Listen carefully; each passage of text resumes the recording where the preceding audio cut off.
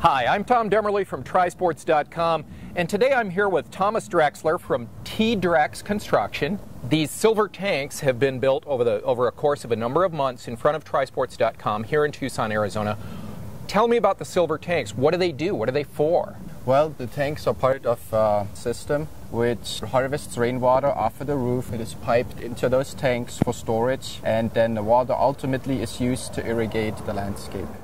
Obviously, we're in the desert, Tucson, Arizona. We only get about 12 total inches of rainwater a year, so it's a tremendously precious resource. Yes, and with new construction, new streets, new paving, a lot of surface area is lost that can absorb that rainwater, and it's lost to runoff.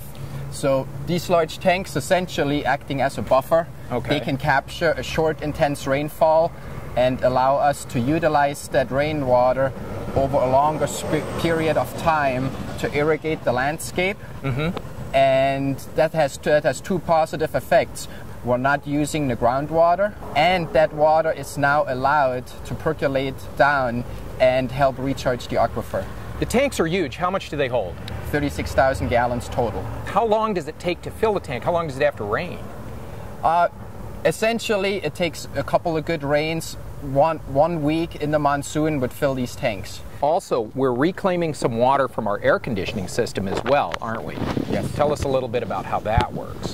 Evaporative coolers, which utilize a temperature drop by evaporating water.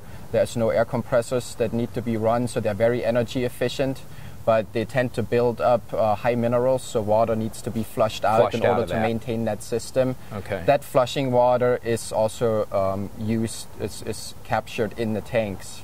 All right. This is a great look at our water reclamation project. It's one of the leading water reclamation projects in the entire United States and west of the Mississippi. And this is just a part of what Trisports.com is doing to be a responsible part not only of the community but also of the environment.